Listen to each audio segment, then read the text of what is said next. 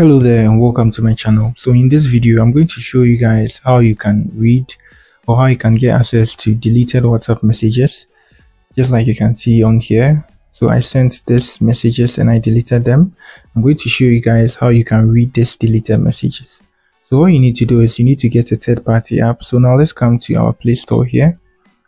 So we search recover deleted messages and then we download the first one, which is this. I prefer this because I've been using this for some time now, so I know how to use this. So this is how the app works. So when you download this app, you're going to give it access to your mobile phone's notifications.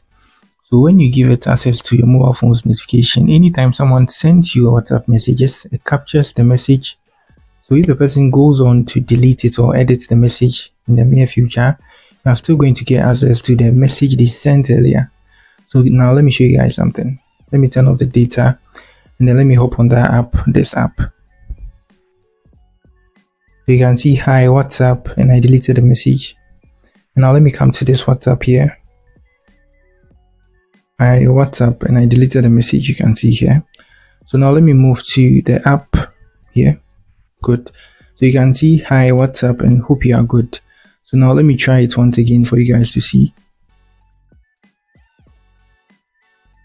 So I'll be sending the message here. So now let me turn on my data here and now let me send the message. I'm sending two messages and I'll delete one. So hi once again, and then I'll add good. So you can see the notification pops up here. So here the app captures it. So you can see another notification pops up here once again. So now let me proceed to deleting it. I delete it for everybody. Now let me come here. WhatsApp business. You can see hi, but then the good has been deleted from here. Now let me turn off my data to prevent the app from loading ads for some time. Let me wait for some time and now let me come here. Let me move to the app once again.